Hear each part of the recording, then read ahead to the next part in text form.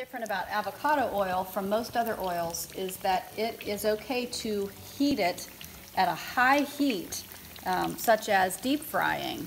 This is not true of olive oil.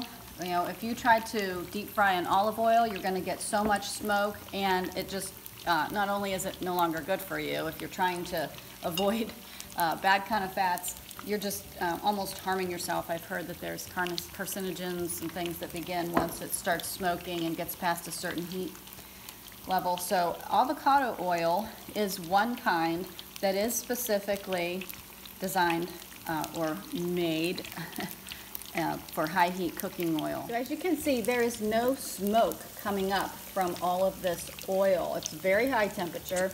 If this was olive oil, there would be so much smoke. And we've also used coconut oil, and it does pretty well at the high temperature too, and it's cheaper.